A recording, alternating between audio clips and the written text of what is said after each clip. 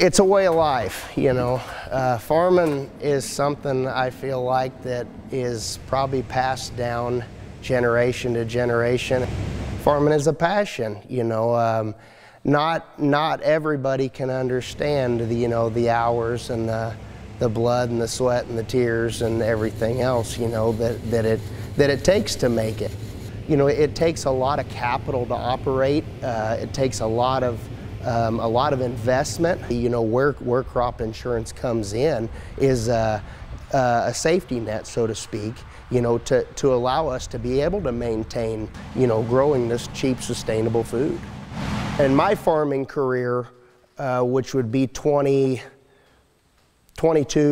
years, 23 years, I have only collected crop insurance twice.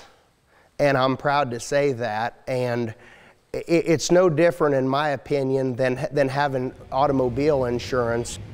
We're striving to raise the best crop we can raise every year, but we've got that security backing us in the event that we do not raise a substantial crop.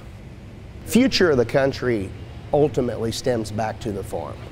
It's more than just a livelihood that they, you know, the rural America needs to be stood behind in this fight to feed the country or feed the world.